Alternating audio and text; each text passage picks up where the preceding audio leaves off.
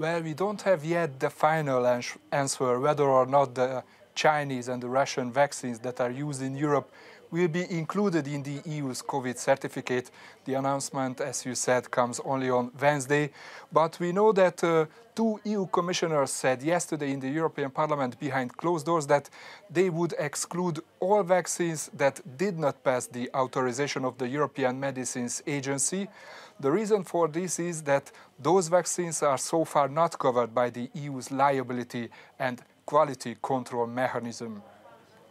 And tell us more about this Green Pass idea. It's been described as an EU vaccine passport. What advantages does it give, and are there still going to be other conditions for travel?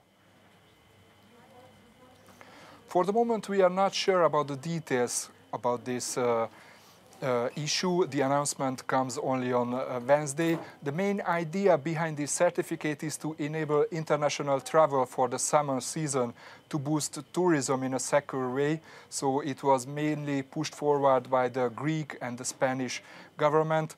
The most expected scenario here in Brussels is that with this kind of certificate, you could avoid the quarantine when you cross another country. So if this is happening, it would be really a step forward in the easing of the current measures in Europe. And countries are divided over the proposal. Why is that?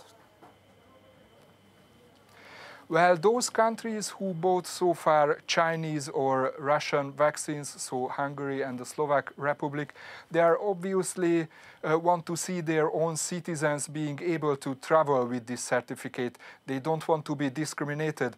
On the other hand, these countries are heavily criticized by other countries and institutions and politicians for purchasing vaccines from the East without the EU's authorization system.